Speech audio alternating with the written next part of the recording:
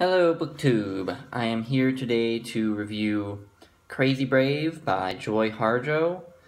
Joy Harjo is a poet, playwright, musician, singer, flautist, and a painter, and also possibly a dancer. But this is her memoir. It was published in 2012, and it tells the story of her early life up till about her early 20s when she decided to become a poet.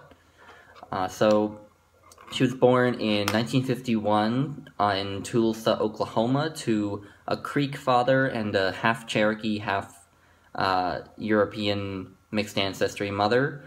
Her father leaves her mother when she's about 5 years old, and her mom then marries a white man who is incredibly abusive.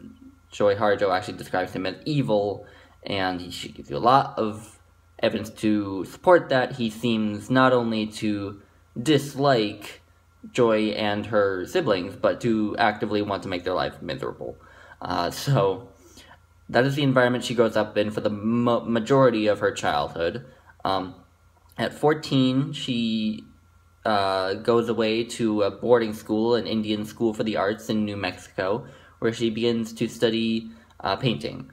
And so the story kind of goes from there. She joins a native rights activist group. She becomes a young mother. She marries one man and then divorces him. She gets into an abusive relationship with a second man who turns out to be an alcoholic.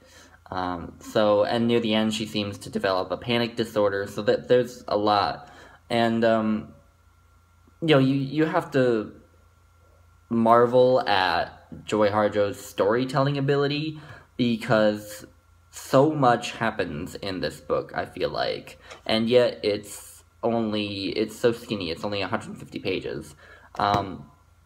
So there's a lot of different just kind of story tropes. There's the no good awful childhood that's typical in memoir. There's kind of teenage angst, romance drama at the Indian school. There's her abusive relationship with this man. There's her trying to raise her children. There's her experimenting with art. Her experiments with drugs and alcohol.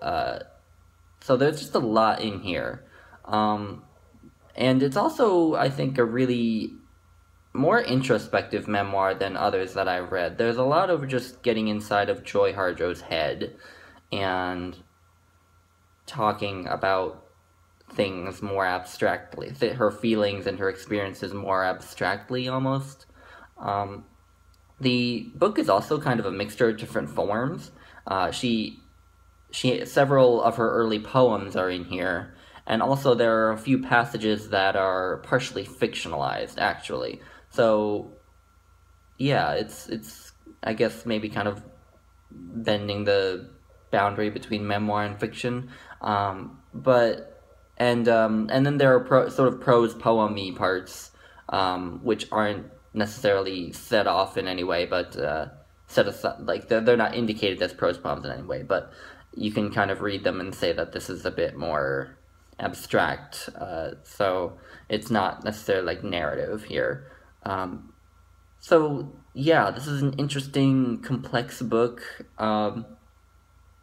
It's primarily the story of her journey to become a poet, and so it's kind of about the art and the power of art in this woman's life. I think poetry finally is a way for her to cope with the terrible things that happen in her life.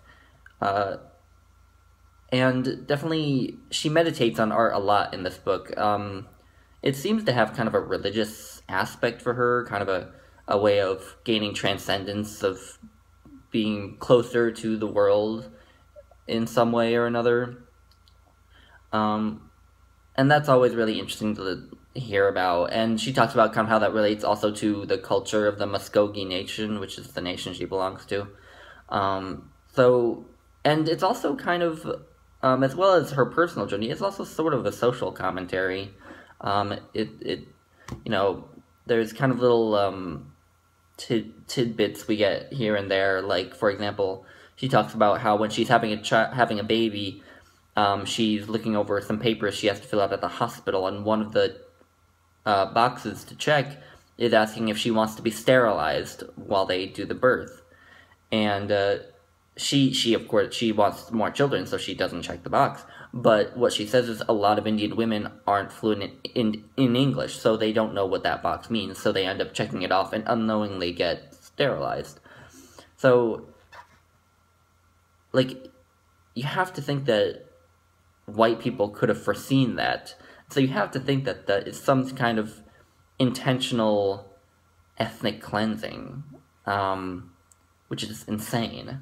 I mean, I wasn't even in the 1800s. I was in the 1970s. So, yeah, and she also, there are other things, like her mom doesn't like her second husband, this white man who's so abusive, but she doesn't feel like she can leave him because he's such a crazy person that she's afraid he'll, like, come after her and attack her if she leaves him. And if she goes to the police, she feels like they'll take the white man's word over hers. So there's another example. And Joy Harjo joins a native rights activist group as well. And yeah, so, and also there's just the backdrop of the fact that Joy Harjo was raised on this poor reservation where they wouldn't be if it hadn't been for the genocide committed against Native Americans.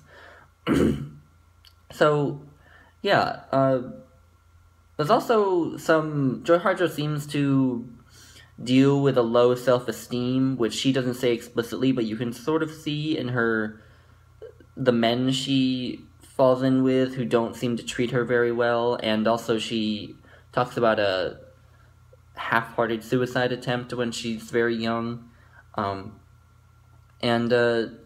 Again, I think it's art that helps her overcome that, and also her panic disorder. Panic disorder, for those of you who don't know, is like where someone periodically gets panic attacks, and a panic attack is where your heart starts racing and you have this overwhelming sense of fear that some catastrophe is about to happen, and it's really unpleasant. If a lot of people who have a panic attack think that they're having a heart attack, that's how intense it is.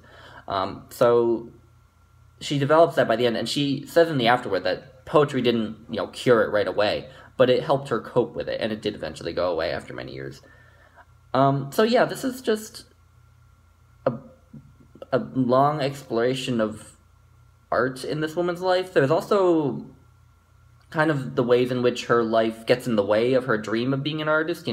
She becomes a young mother, and that makes it incredibly difficult to create anything for her to paint. And also, the men in her life tend to tell her not to create. She's also, Joy Harjo is also a feminist, so there's some of that too. And in the end, it's just about her pulling through this and trying to create anyway. So, this is beautifully written. You can read it in a day. I read it in a day. It's only 150 pages.